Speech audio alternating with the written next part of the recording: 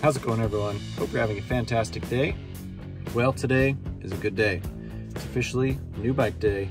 We're headed to the shop to pick up my new bike. Let's go pick up this bad boy and see if we can get it all put together today. What do you say? Hi.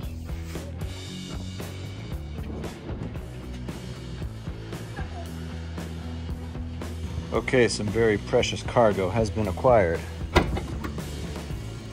Oh my goodness. Well, you can probably guess at this point what this bike is.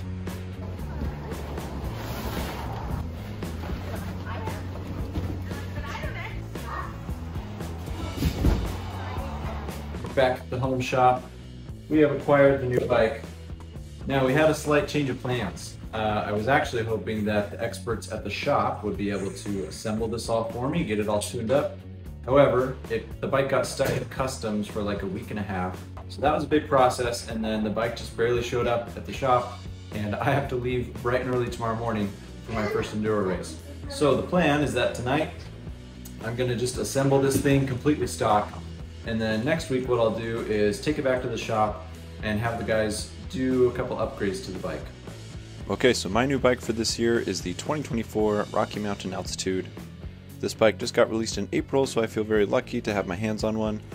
This is Rocky Mountain's Enduro bike, and in their words is built to charge harder, go faster. It's purpose built for speed, and built to demolish descents and hold boulder lines. This bike has 170 millimeters of travel in the front and 160 in the rear. It's available in full 29-inch wheel configuration, or mullet with a 27.5 in the rear. My bike is a size large with 29-inch wheels front and rear. So my specific bike is the C70 Shimano build. I'll put all the specs up there on the screen.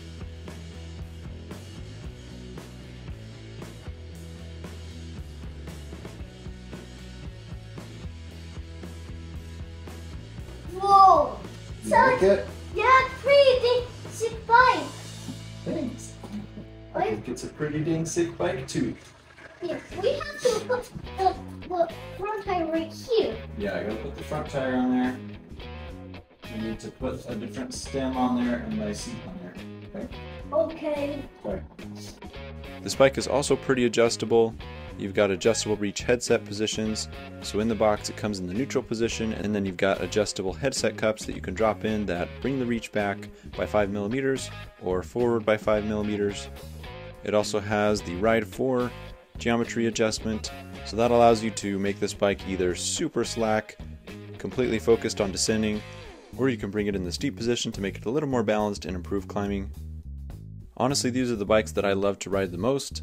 My favorite trails to ride are steep and gnarly, and so it's got a lot of suspension travel, and that little extra cushion for the pushing can be pretty confidence inspiring and an extra layer of security for me. Well, it's a couple hours later, and we are getting close. I was honestly slightly concerned about the color, just because I've never had a colorful bike before, but man, in person it looks, I think, better than the pictures online. So this is basically all stock. I'm gonna put my favorite seat on there, put my pedals on. None of the tracks this weekend are crazy steep, and so I switched the Ride 4 chip to the steep position. So that puts the seat tube angle at about 77.8, I believe, and then head tube angle is about 63.8. That's the steepest position possible on this bike. It's also got the headset cups, which is pretty cool. I dropped in the -5 headset to bring that reach in just a little bit. We'll see how that feels. It's kind of crazy that I literally just assembled this, and then tomorrow is practice for an Enduro race. And 2 days from now, I'm gonna be just doing a full Enduro race on this thing. So really gonna break it in, I guess. I was awfully curious when I bought this bike if it was gonna be able to fit 2 water bottles in the frame.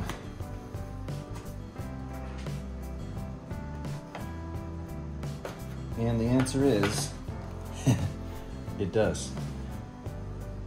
Look at that. That's as close as you can get. By sliding it down as much as I could, I was able to fit it right in that crease.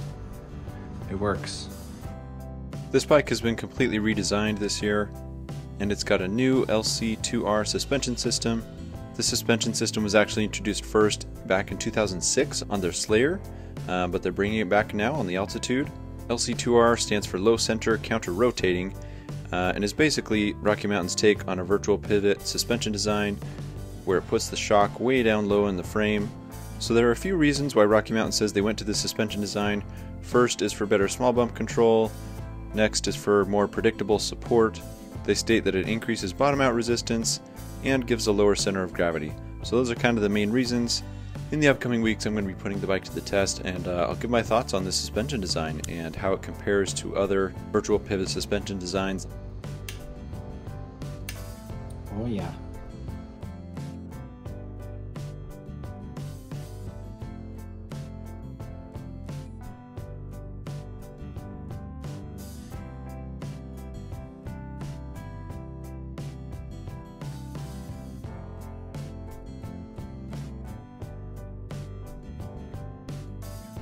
Okay, time to mess with the in-frame storage compartment a little bit.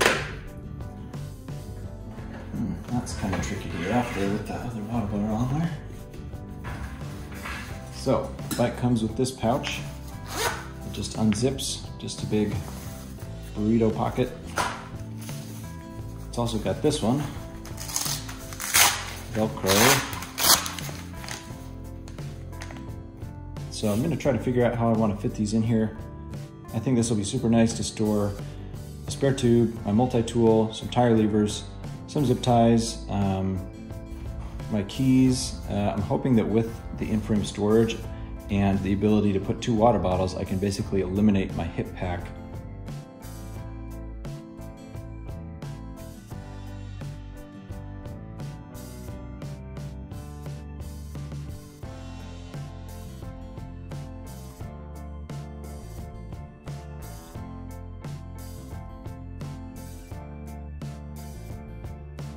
Well, after a couple hours of fun, this pretty girl is assembled.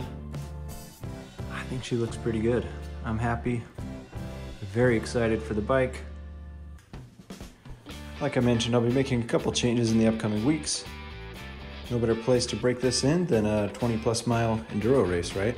So I'll keep you posted on how she rides, and I'll do a full bike check here in a couple weeks when I get it built up exactly how I want.